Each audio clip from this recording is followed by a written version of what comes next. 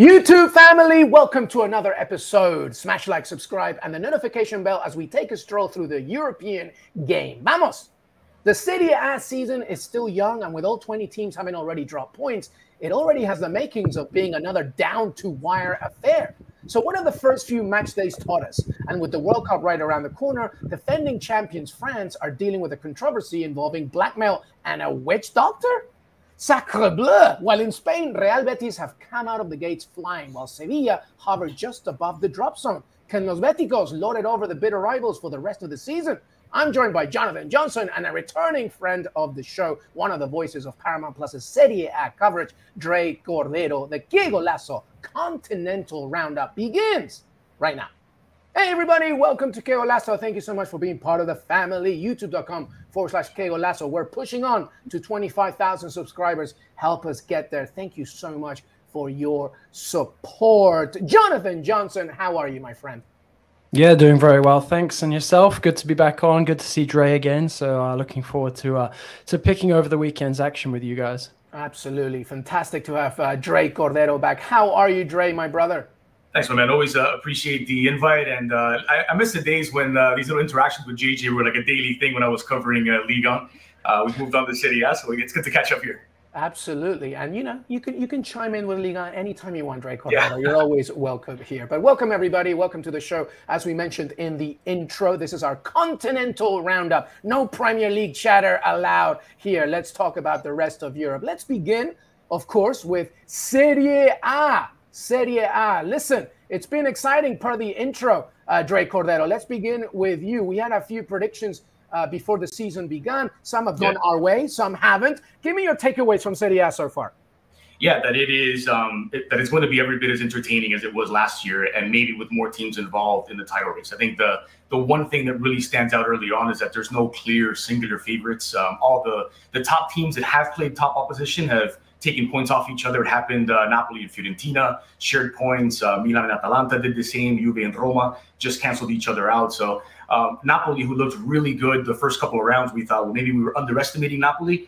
Then they dropped points in the first sort of real test that they get away to Fiorentina. So I think it's going to be just a delightful campaign.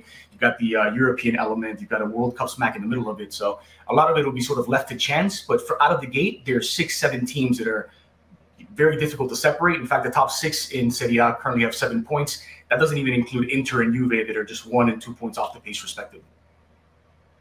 Yeah, I mean, for me, it's been absolutely fascinating to see how some of these teams have started. My preseason pick was that Jose Mourinho's side, wouldn't necessarily challenge for the title, but would be sort of more competitive in terms of getting themselves back into the Champions League, potentially winning Coppa Italia. And I'm quite happy to see that Mourinho's pragmatism is paying dividends for them so far. I think as well, it's going to be a crucial last couple of days of the transfer window for quite a few of these Italian teams. You know, we've seen Juve, again, a fairly slow start.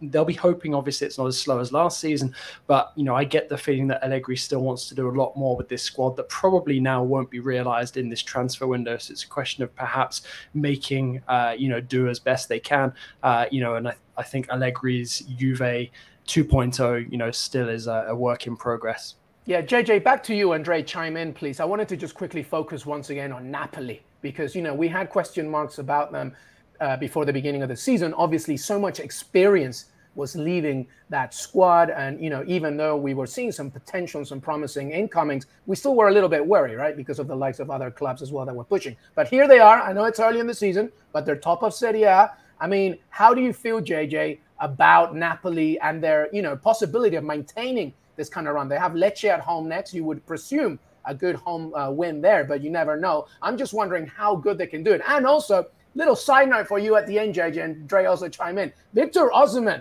can he stay here? Because I'm getting a little worried about these Ronaldo narratives. Yeah, I mean, it's obviously we're going to be watching, very closely over the next couple of days to see if anything crops up very last minute. I'd be surprised if Napoli sanctioned a move for Ronaldo that would see Osimhen go the other way. I think Osimhen's return to form and fitness is a huge boost for them. It's kind of part of the reason why they dropped off last season. But also let's not forget that last campaign, Napoli did start, as a house on fire and then really struggled for form over the back half of the season.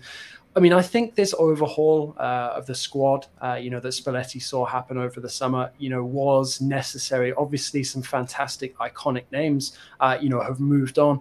But I think that it was the time for Napoli. We've seen a couple of very good iterations of these Napoli sides over the last couple of years, and they've always kind of been like a nearly team, not quite one that's built enough, to have sustainable success either domestically or to win something in Europe either. So for me, I think that it was a necessary change for Napoli. And I think you could even argue that some players could have been moved on before. I mean, you look at how much they got for Koulibaly compared to how much he was being linked with, for moves away just 18 months before that. But, better late than never. And I think that that Napoli will ultimately reap the benefits from that. But also, as Dre, hinted earlier, Napoli haven't really been tested so much so far. I mean, okay, Fiorentina are no mugs. They're a difficult team to come up against, but they're not quite sort of in that elite band of opposition just yet. So I do think to an extent the jury is still out, but it wouldn't surprise me to see Napoli maintain this kind of form as long as they have Osimhen fit and firing, because when you've got, such a goal presence there in your attack, I think that counts massively in their favor. Yeah, no question. Osimhen is, currently irreplaceable for them. They don't have another 9 to step in. I don't want to entertain too much of the Cristiano Ronaldo stuff. It's a bit like fantasy football. Why not? Let's get some hits. Baby. I mean, you just when you thought you'd seen the back of him. Yeah. So if it's true, if it's like 100+ million plus the loan of Cristiano, and Manchester United are paying most of, if not all of Cristiano's wages, I drive Osimhen myself to the airport and drop him off. That's just too good of a deal for Napoli to really work out. And yes, you're mortgaging some of the future, but as JJ pointed out with Koulibaly, they moved him on later on and didn't get quite as much. So if Osimhen is at a high now, then maybe you're more tempted to do that. Also, the story with Napoli this season for me has been just how quickly Kvaratskhelia has taken to the league. From the opening game, he's demanding the ball, he's taking players on, he's scoring goals. Napoli, their numbers were a little bit inflated, I think, by the opposition in weeks 1 and 2. But you could see that for a team that had, essentially 4 new starters, that had 4 massive locker room figures move on, to sort of come together as quickly as they did. That's a tribute to Luciano Spalletti. It tells me they're going to be fine. They're going to be in contention. And I think this is probably looking like the best Napoli we've seen since the years of Maurizio Sarri, when they were contending with Juve, late into the season, and probably win a Scudetto somewhere on the line if Higuain doesn't get himself sent off with 4 games left. All that aside, Lobotka has been magnificent for them. The addition of Ndombele is quite good, so the midfield continues to be solid. And Giza rounding out that midfield trio. Menge is really, this almost sounds blasphemous, but he's made them not miss Koulibaly early on. Now, that's a big, bold statement. Koulibaly did it for so long, consistently one of the top 3 and often the best center back in all of Serie A. But Menge has been exceptional in a very small sample size so far. I think Napoli will be fine. I actually got a question for both of you guys, one each, both kind of PSG related. So to Dre first, are you surprised that Napoli are looking to move on someone like Fabian Ruiz, who's been, a key figure for Napoli over the last couple of years? I mean, I rate him as kind of one of the most underrated midfielders of the game in Europe, and I'm pretty excited to see him pitching up in Paris.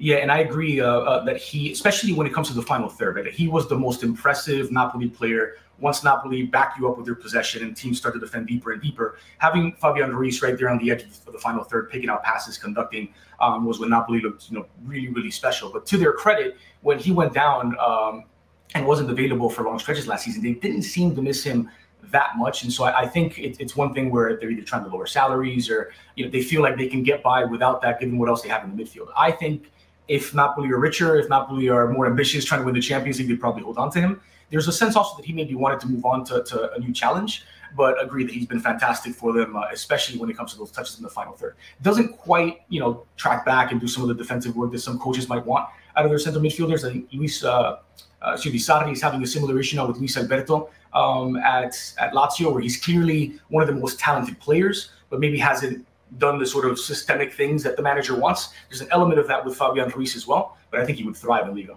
Yeah, there's not much to add from you, Dre, specifically. I mean, I just think when you're a club like Napoli who's in transition, make the best out of what you can from a financial perspective and sell somebody like Fabian Ruiz, who, by the way, to me just looks like one of those handsome substitute history teachers that comes in like later in the season. So I'm excited about it. I know that you had a question, JJ.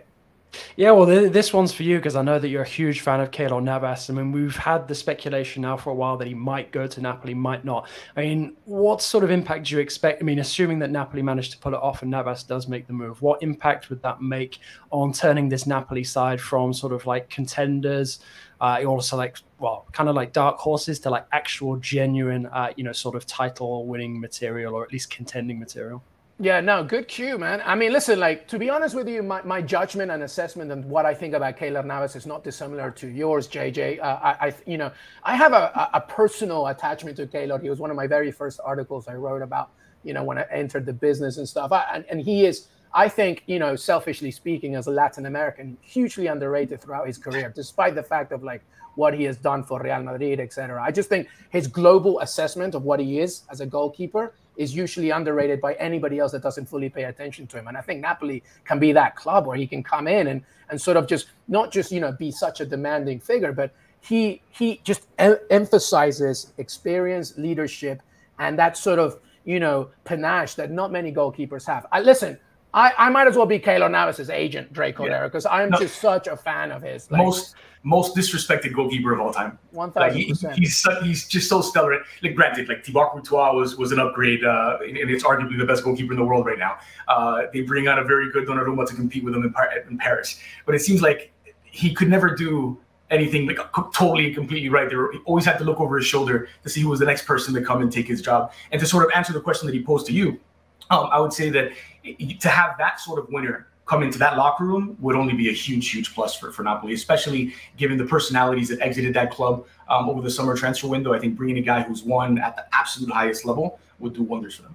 By the way, when you land in Costa Rica, he has his own runway, just him and his own exit. Okay, that's how big Keylor Navas is. All right, let's move on. Let's talk about Monza for a second, Rey Cordero, and JJ, please chime in. I mean, their last, it's no surprise that, they're struggling in the beginning. They just came back up to Serie A, but 3 losses. They've only scored twice, conceded 8. What are your thoughts on Monza so early in the season? Yeah, I would say that the hottest coaching seat in Serie A is probably that of Giovanni Stroppa now, because Monza obviously have made some investments, have brought in players with Serie A experience.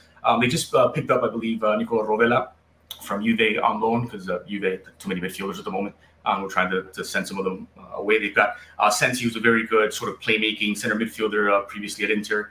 I like the team that they've built, but they've not yet put it together. Now, granted, I think they're a little bit hard done by the competition. And sure, they're not playing against Inter and Milan at the start of the campaign. But 3 straight losses have all come against good teams. I think Udinese and Torino were 2 of the teams last season that played above their position in the standings. They lost to both of them.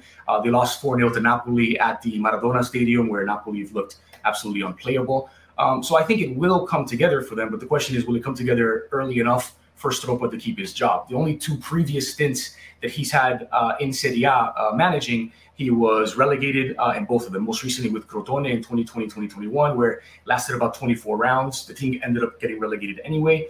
Previous stint before that, he lasted only 13 rounds before he was fired by Pescara. So I think he's probably the if you had to bet on which coach would be the first to go in Serie A, Monza would be pretty high on the list. That's really interesting to hear, because I was surprised and I wasn't surprised about Thiago Motta moving on from Spezia after last season. I mean, it was very, very difficult to do better with that group of players than he did, I felt. And maybe this is the kind of opportunity that could be made for him. But I guess my main observation about Monza, and obviously we know the ownership setup there, it's basically, AC Milan from back in the day. It kind of feels like they're utilizing a lot of their kind of old contacts and securing the players that won't necessarily get the job done now in the Serie A that we're seeing. It's a much different Serie A. It's not got the same style of play. A lot of teams are now more youth focused, even if that's not necessarily a young domestic talent. It's a much more vibrant league as well. And I don't think, going for like journeymen, I mean, I know the move didn't come off, but guys like Mauro Icardi is not necessarily sort of the way to go and the way to be identifying your transfer targets anymore. And it kind of feels like perhaps they need to think a bit more out of the box, certainly in terms of what they might do in the winter transfer transfer window, wherever they might be in the league table by then, in order to sort of turn their fortunes around. Because I think in terms of the talent they've got within the squad, it's probably enough to keep them up. I don't see them necessarily doing much more than that. But I mean, I think because of the caliber of players that they brought in, the pressure was so much higher on them than other teams who are, expected to be sort of fighting a similar battle for survival. JJ, very quick, and Dre as well, very quick on Umtiti to Lecce. Thoughts? I mean, he seemed so happy to arrive when he landed. Obviously that's also existential. He was pretty much ignored at Barcelona, but now that he's at Lecce, what are your thoughts on Umtiti at Lecce, JJ? I mean, I think it's a relief to see him get another chance to relaunch his career. It's so sad to sort of see the way that he suffered since putting his body and his career on the line for France at the World Cup 4 years ago. And I really hope for him that it works out. It's a bit of a surprise destination, but I think that's just a sign of the times and how far sort of his stock has fallen through not necessarily any fault of his own. And I think the way that he was hounded out of Barca, as has been the case with many of the players, is pretty disgusting and leaves quite a bad taste in their mouth. So fingers crossed things work out for him. I kind of hoped that he'd pitch up in Ligue 1. He was linked with Rennes, an emotional return to Lyon. But let's see if he can relaunch his career there. Yeah, it was moving to see how they received him, and more than anything, just to see Umtiti kind of smiling and happy, feeling appreciated after the way things have gone for several seasons. He did seem to sort of bend over backwards to accommodate his time at Barcelona. He agreed to the same amount of money spread out over more time so they could amortize his salary.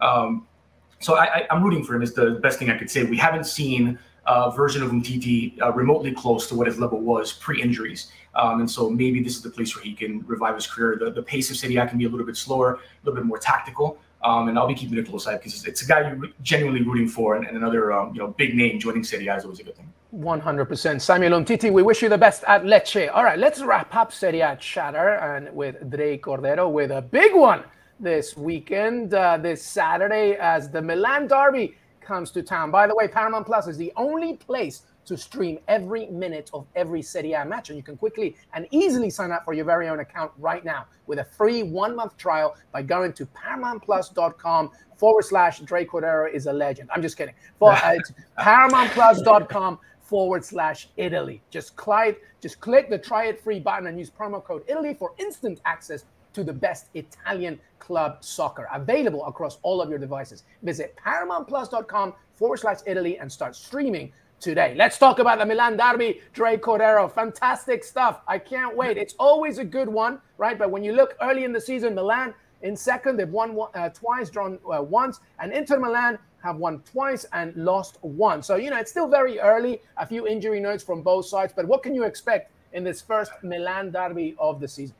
Well, we've got an absolutely brilliant doubleheader on Saturday where Fiorentina-Juventus is one of the most hated rivalries in all of Serie A, and that's just the appetizer to the Milan derby later in the day. Milan have been one of the most dominant teams in their own way, right? And dominant not in an individual sense, even though Rafael Leao and Mike Maignan are two brilliant individual pieces, but just the collective has always seemed to be stronger than the sum of the parts, and that's why they've gone 19 in a row without a loss. Their last defeat was back in January. It was a fluke loss to Spezia with some controversial officiating at the end of that. Otherwise, they've been virtually unbeatable. They've started the season strong, not quite as strong defensively. I think in the Big Five European leagues in 2022, nobody has more clean sheets than they do, but they have given up some goals early on in Serie A this season. Vicatelare is an absolute upgrade. He's only started one game so far, but looked good coming off the bench in the first couple of games as well. He's been that, I think, trequartista, that missing playmaker in the center of the park that they've been missing. I think you take out Frank Kessie, who's moved on to Barcelona, and you give Ben Nasser some more playing time. That changes the dynamic of the midfield. That's a midfield that wants to have the ball more, that can be a bit more creative. Ben Nasser has been brilliant in the early campaign as well. And their one weakness, I think, is still the fact that the right wing position, whether it's Salamaker starting or Junior Messias starting, it's just not at the level of the rest of that starting 11. It doesn't seem like they're going to be able to address that. For Inter, they're as strong and as solid on paper and personnel-wise as they were 2 years ago when they won the Scudetto. The problem is they're not significantly better than that, and other teams have gotten better. They're going to be without Lukaku for the next 3 to probably more like 4 games. That includes Bayern Munich. That includes the derby this weekend. It's a big miss. Edin Dzeko is quite good for them. Joaquin Correa has started to pick things up, but there's no replacement for Lukaku, who is far and away their best center forward.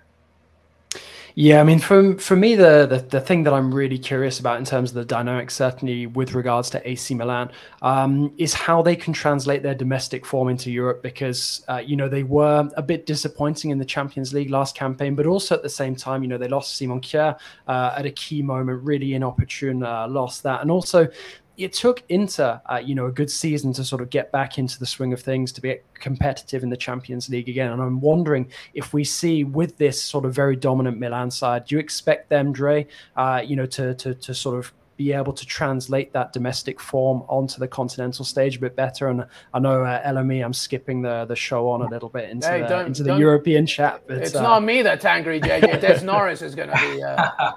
No, I hear you, and I think when it comes to the Champions League, there's really no substitute for having been there before. And it does. There's a reason why first-time finalists don't typically win the Champions League. Those knees start to wobble a little bit. Teams get the rubber legs. And so Milan, I think, is a team that it's very young and has a bit more experience this season than last. They have I think, accessible group, right?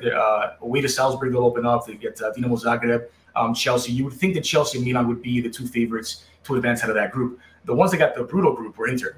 Inter against Bayern Munich, against Barcelona. If you had to give one of the Serie A teams the most challenging group, then Inter have been there before, maybe have the best experience to deal with it, but it's still quite difficult to expect them to advance, even though they played exceptionally well against Liverpool last season and maybe deserve to go through. Trying to replicate that against the likes of Bayern and really rejuvenated Barcelona, it's going to be really tough for them. I expect Milan to go through. I think Inter may be better on the European stage and still not enough to get past that very, very difficult group. And let's not forget, by the way, that AC Milan, on the verge of, dealing on their journey with new ownership, with the Yankees and Main Street, part of the new ownership led by Redbird Capital, by the way, which should be finalized this fall. So should be exciting. But this is the Champions League group. And let's just, first of all, Dre, very quickly, I know you hate doing this, or maybe you don't, I'm not sure. Give me your prediction for the Derby della Madonnina. I'll go Milan. I was in... we did that from San Siro last season. Olivier Giroud was absolutely brilliant. He's off to a good start as well. And so, forget form, whatnot, derby, and all the cliches that you want to throw around. I think Milan are just off to a better start, probably going, 19 games unbeaten. Don't have any major injury concerns or suspensions. And Lukaku miss is a big one for Inter. And so slight advantage to Rossoneri. Yeah, this one's an interesting one. I'm going to go draw, but I think that's mainly because Inter have to show a bit of a reaction after slipping to defeat. Milan, I think, will be prepared to come up against a motivated Inter. So it wouldn't surprise me if Milan do sneak it. I think it might be a narrow win if that's the case. But for me, I think a draw is probably most likely. And if Inter, do slip to defeat, then I think there will start to be some questions asked about their title credentials this season if there haven't been already. Yeah, Inter are a good team. Obviously, Lautaro Martinez, Dzeko still there. Lukaku's absence worries me a little bit. I feel that AC Milan should be able to take this one. One last thing on Inter is they're still sort of waiting for Amrik Mkhitaryan to get up to full fitness. Correct. And I think he adds another element in the midfield who's part center midfielder, part trequartista. He can add something to that team as well, especially in the absence of Lukaku. No matter what, it should be an exciting fixture. And to Dre's point, there's also Fiorentina against Juventus, and so much to discuss. By the way, before signing off, I wanted to remind you that there's midweek matches as well in Serie A as well. Sexy Sassuolo against AC Milan today as we're taping 12:30 Eastern. Inter also played 2:45 against Cremonese, 2:45 Eastern, and some more matches as well. So make sure that you check out Paramount Plus, CBS Sports, and don't forget /Italy. Dre Cordero, always a pleasure, my friend. Final thoughts before you say arrivederci. Yeah, no, just a plug. Join us. Me and Matteo Bonetti will be on the call for Sampdoria Lazio. The Marassi always provides a good atmosphere. Sarri's Lazio is a lot of fun to watch. So join us on Paramount Plus and CBS Sports Network on Wednesday. I love it. Matteo Bonetti, the Edin Dzeko of Paramount Plus. I love it so much. All right, thank you so much, everybody. Dre Cordero in the house. Thank you, buddy. Take care of yourself. Cheers, guys. Always fun. Cheers, Dre. Welcome back, everybody. Qué Golazo here on this Tuesday. LME here. Jonathan Johnson. Don't worry, everybody. We won't even mention AVFC today. I promise you. All right, but let's talk Jonathan Johnson. Listen, JJ, I've been very busy. I've been moving around. I'm moving into a new apartment, whatever. I haven't paid a single attention to this insanity of a story right now with the Pogba brothers. Okay, I'm not even gonna. Literally, that's it. Please explain to us. Give me an explainer of what the bejesus is going on. Yeah, very murky. I mean, unfortunately, you know, every couple of years there seems to be some crazy case like this that crops up coming out of France, and unfortunately for me, it usually falls on me to report it. So there is a piece already up on CBS that sort of details what's going on, but just sort of like a recap. So basically, you had this kind of like cryptic declaration on social media on Saturday night from an account claiming to be Paul Pogba's brother Matthias. Now, you know, Paul Pogba, you know, has a couple of relatives playing football, Florentin as well, who was recently at Sochaux in Ligue 2. Matthias is kind of the journeyman older brother. Now, according to the allegations and the to and froing on social media that happened over Sunday while I was at Parc des Princes watching PSG drawing with Monaco, you basically have some allegations from Matthias Pogba, or hints from Matthias Pogba, that he has basically some dirt to dish on younger brother Paul. Now, Paul Pogba has come out and basically clarified that there is an investigation ongoing into a gang that's linked with former childhood friends and his older brother Matthias, and sort of gleaning from the information that you know, multiple French reports have come out with since, you know, there has been an attempt to blackmail Paul Pogba to the tune of about 13 million, and it sounds like, based on the latest sort of waves of revelations, that Pogba considered paying some sort of fee, much lower than the fee demanded, to try and satisfy them. That didn't satisfy them, and that basically prompted Paul Pogba to launch a complaint, because the intimidation hasn't just happened in France while he was back visiting family back in March, I believe, during the international break. It's also happened in Italy since he's rejoined Juve, and in Manchester while he was still a Manchester United player. So pretty scary stuff, obviously. And then you've got a lot of other crazy revelations thrown in with this mention of some sort of witch doctor curse that Paul Pogba might have put on Kylian Mbappe, which he has refuted, and basically claimed that Matthias Pogba, his older brother, and you know, the sort of gang that he's associated with, would use to try and tarnish his name in order to make him cough up some money. So all very dodgy, you know, quite crazy. And you've got a lot of people chiming in now. Nantes coach Antoine Comboiré was basically giving his backing to Paul Pogba earlier today in a press conference. You've got Noël Le Graët, the French Football Federation president, coming out and saying that Didier Deschamps is going to have a big decision to make about Pogba, because let's not forget, it's not just this controversy that's surrounding him at the moment. He's recovering from injury. There's no guarantee he'll be 100% fit when the World Cup rolls around at the end of the year. So yeah, all very unexpected and pretty explosive, considering that I wasn't expecting Sunday to be that busy before the game. I'm very impressed with France. You're dealing with the telenovela rhetoric of South America right now. It's incredible. You're done with the Benzema situation, and now Didier Deschamps has to figure out this thing. Let's just, final question, by the way, because you did touch on it. And obviously this is a big, again, a big next few months for France and the national team as the World Cup starts and everything. To your point, Pogba is not guaranteed a spot at this point, recovering from injury. So how do you envisage this? Because I'm presuming that Deschamps, the last thing he wants, especially after welcoming back Karim Benzema, he wants another, you know, telenovela-esque sort of storyline to poison what could be with the French national team trying to defend their World Cup title, of course. Yeah, I mean, there's a lot of ways, you know, to look at this, because, you know, let's be honest, France haven't been at their best since winning the World Cup in 2018. They flopped at Euro 2020. I mean, all credit to Switzerland for knocking them out, but it was still pretty underwhelming from Les Bleus. You know, and there is a different dynamic now to this group. You've got the returning Benzema, who is, you know, expected to win the Ballon d'Or later this year. You've got a very dominant Kylian Mbappe, who is now not just top dog at PSG, but pretty much top dog within the French national team as well. And, you know, if there is any sort of semblance of truth to the accusations against Paul Pogba, that there is any sort of rivalry or bad blood between him and Mbappe, you'd have to assume that would also impact the chemistry on the group and have to influence Deschamps' decision as well. It sounds unlikely that there is any truth to that at this stage, but this is something that's changing, you know, sort of by the hour. There's a lot of different things being said, and it's, you know, it's a question of going through, you know, what what is actually coming from a reliable source and what isn't, because there's a lot of speculation. But I don't think it's unreasonable to say that it's going to be a big couple of months coming up for Pogba, because it's not just about his injury. It's not just about his poor form on the pitch, because let's be honest, he hasn't been playing at a great level, hasn't obviously been able to be available for Juve either yet since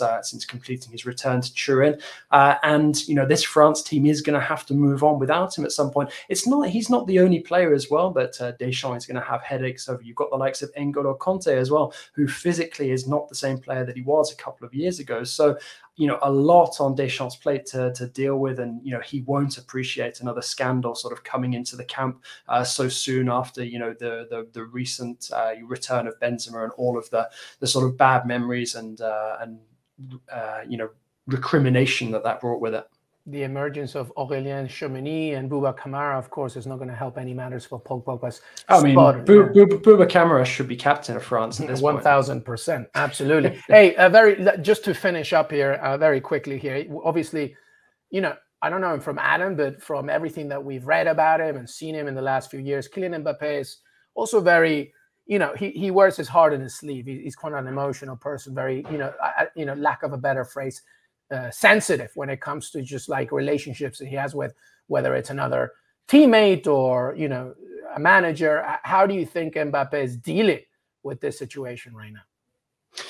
I mean, look, Mbappe is an old head on young shoulders. Obviously he has taken on a new level of responsibility at PSG since extending his contract there. And he knows his importance within the French national team setup as well. I don't think that he will jump to conclusions. I do think that there is a fairly significant element of truth in what people like Kombouare are saying, where, it is a very difficult world to be sort of a young emerging footballer, especially one that goes on to enjoy, playing at the absolute top level and sort of all the trappings, the fame, the fortune that comes with it. And to that extent, I think there is probably going to be a fairly significant backing of Paul Pogba from within, the circles closest to him. I don't think that Mbappe would jump to any conclusions about him. I'm sure he'll probably want to clear the air in person if he's not been able to do that already. But it has also been, quite a distracting start to the season for Mbappe himself, because let's not forget, he started the domestic campaign suspended. Then he had picked up that small injury, sort of had that little tiff with Neymar about the penalties, which, by the way, was completely swept under the rug when he gifted Neymar the penalty against Monaco for the equaliser over the weekend. I think he's probably just looking to focus on his football. So when he gets an opportunity, I imagine perhaps even at the next international break, that he'd want to sort of clear that up for good. But I don't think he'll be reading too much into what's being written in the press at the moment. I mean, he is very rarely away from the headlines, and I think for this kind of thing, like I said, it's changing at an hourly rate. So I don't think that he'll be, passing any, quick judgment on this without speaking to Pogba.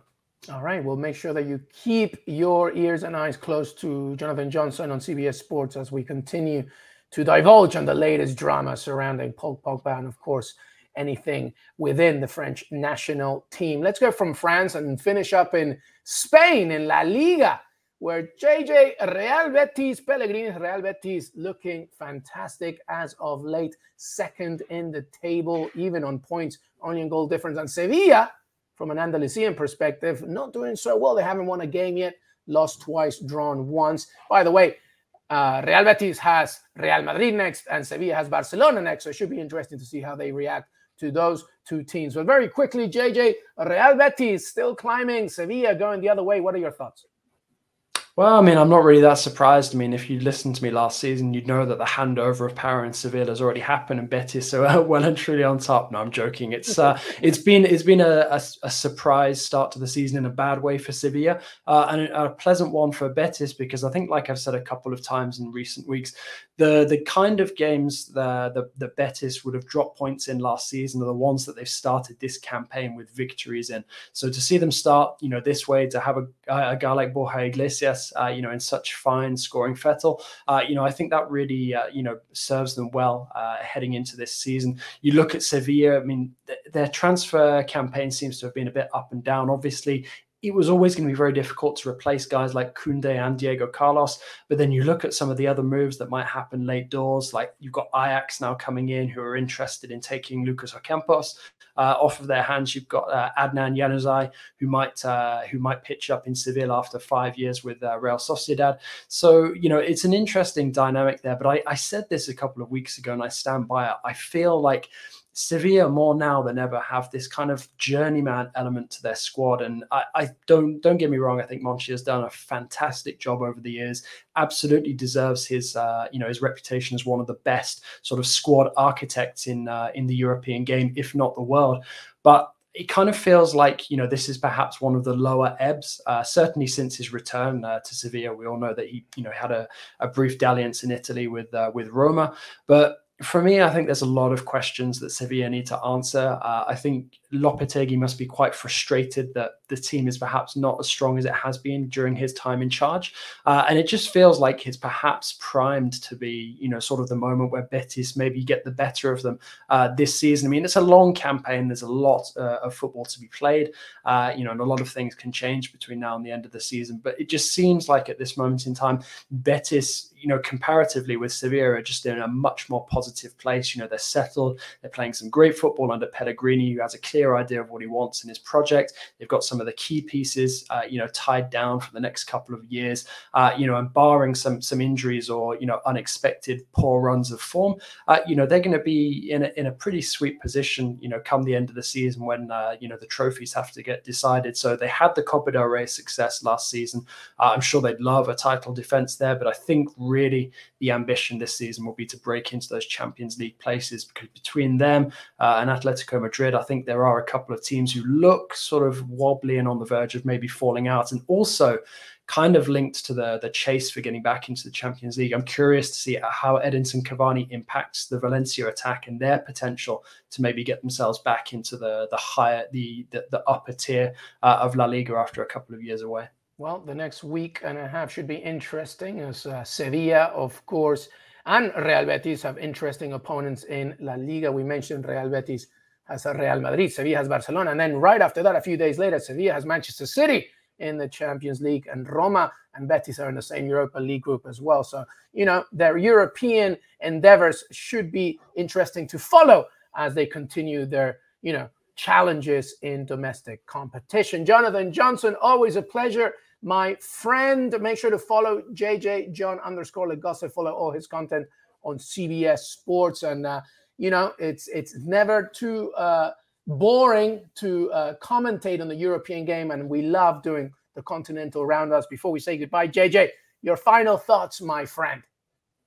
Yeah, just looking forward to an absolutely jam-packed week. Got the midweek slate and then the weekend games coming up. So lots to look forward to there. End of the transfer window as well. So it's about as busy as it can get for a football journalist at these times. I'm just hoping that Villa can give us something to brighten the rest of the week. Perhaps against Arsenal, I don't know. Honestly, it's very difficult to get positive about Villa right now. But fingers crossed that backs to the wall, they can pick up a result somewhere and take some of this early pressure off, because it's been pretty grim being a Villa fan these first few weeks of the season. Yeah, I'm not talking about them for a while. Honestly, my phone was pinging this morning with people saying, "Would you take Scott Parker as like a replacement for Steven Gerrard?" I was like, I can't be having this conversation. Not only this early in the day, but this early in the season as well. No, I'm not making it. Anytime anybody asks me anything about AVFC on Twitter right now, I'm just replying with the Regina George, staring at the school going mad and Mean Girls video reaction right now, because I can't do it. I'm going to wait a few weeks till I come back to it. But Jonathan Johnson, thank you so much. John_Legosse, CBS Sports, of course. And as JJ mentioned, we have so much to cover here at CBS Sports. And most importantly, Qué Golazo. We can preview the transfer deadline recap, of course, Champions League and Europa League and European competition from next week as well. So much alongside JJ and obviously Mike LaHoo, Benj and Fabrizio Romano. So much to discuss. Thank you so much, everybody. JJ, thank you, brother.